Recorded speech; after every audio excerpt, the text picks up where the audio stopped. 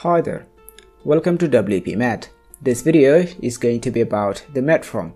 You will learn how to get the MetForm in your dashboard and generate license for your domain. In order to make the MetForm Pro version work, you will need the MetForm free version as a base plugin. But there is nothing to be concerned. When both of the plugins will be installed, it will work as a combined plugin and give you only one dashboard to manage everything.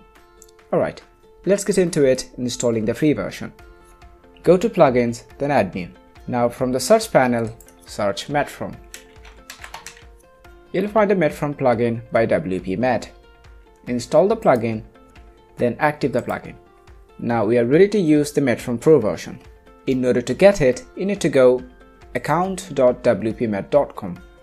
After that, go to Downloads and there you'll find all of your products. From here, I'll click the MetForm. I'll download it on my desktop. Now go to your dashboard, Plugins, Add New. From the top of your page, go to Upload Plugin. Select your plugin from here. Then click Install Now. After the successful plugin installation, click Active Plugin. Now it's time to see how to generate a license. Right now, I'm using demo.wpmet.com. This is a subdomain of wpmet.com. In order to activate the license, I will need the main domain.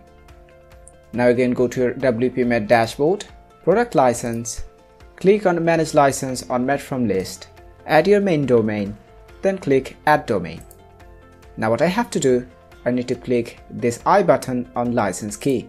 Copy the license key from the pop-up, go to your WordPress dashboard, hover on MetForm, navigate to License, paste your license and activate. You'll find a congratulations message at the top. So this is all about the things you need to know in order to start working with the MetForm. Thank you for watching this video.